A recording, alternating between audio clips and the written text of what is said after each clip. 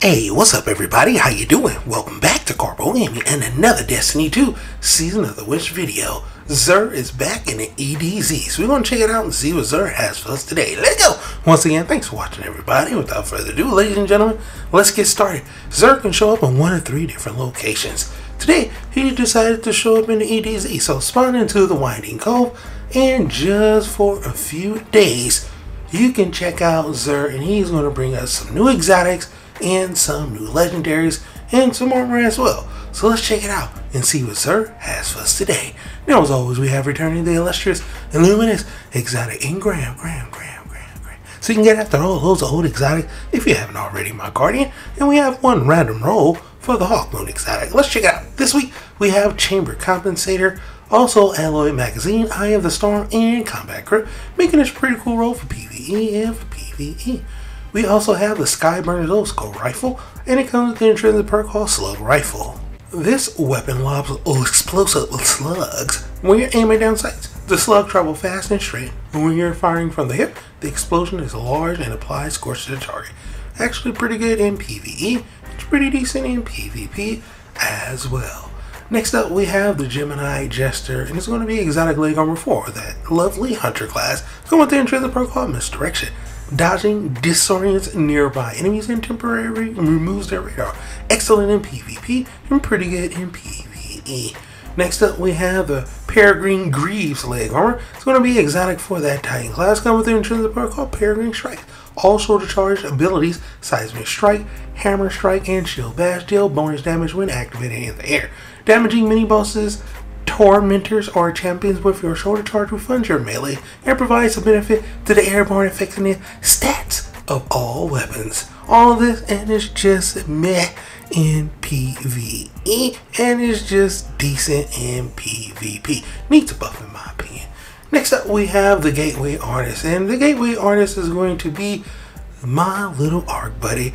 Yep, for that lovely Warlock class. It comes with the intrinsic perk called Dynamic Duo. Arcanage turns into Arc Soul, and it is autonomous tour. Excellent in PvE and in PvP. Pick it up, add it to a collection. Now for our legendaries, we have the Nature of the Beast hand cannon with the handling masterwork, and it has some pretty decent stats on this one, leaning more towards the PvE side of things.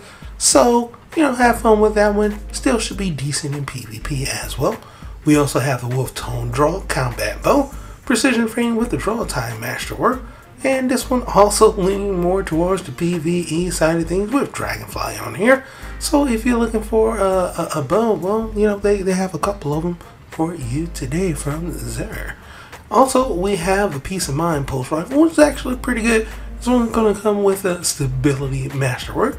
And also has some pretty decent traits, also leaning more towards the PvE side of things. But since this is a pretty good pulse rifle, it still should perform pretty well in PvP if you choose to pick it up. Next up, we have the Arsenic Bite 4B Combat Bow, a lightweight frame though, so you can draw quickly with the Accuracy Master. Pretty nice.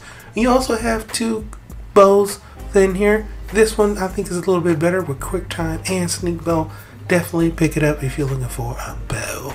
Now for our Trace Rifle, it's the path of least resisting with the handling masterwork with triple tap and other stats leaning more towards the PvE side of thing yet again. So I mean, it is what it is, but this one still should just be decent in PvP if you're going to pick that up for that. We also have a 7 Serpa Saw, and this one is really hard to get a really good roll, but this one's not bad. Has some pretty decent stats on it. Should bump up the range a little bit, and also leaning more towards the PvE side of things too.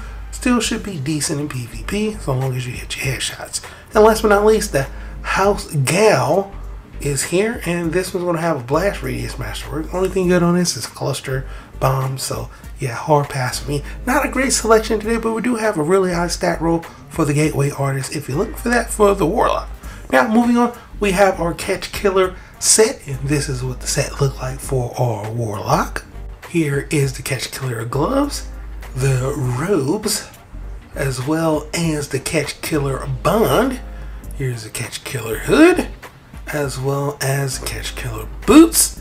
And last but not least, we're going to go over our other two guardians as well. Here's the Titan and his gauntlets. Here is the Catch Killer plate for the Titan. Here is that catch killer mark for the Titan.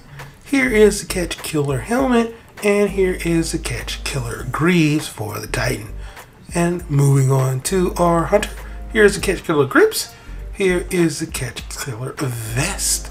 Here is the catch killer's cloak. Here is the mask. And last but not least, we have the legs.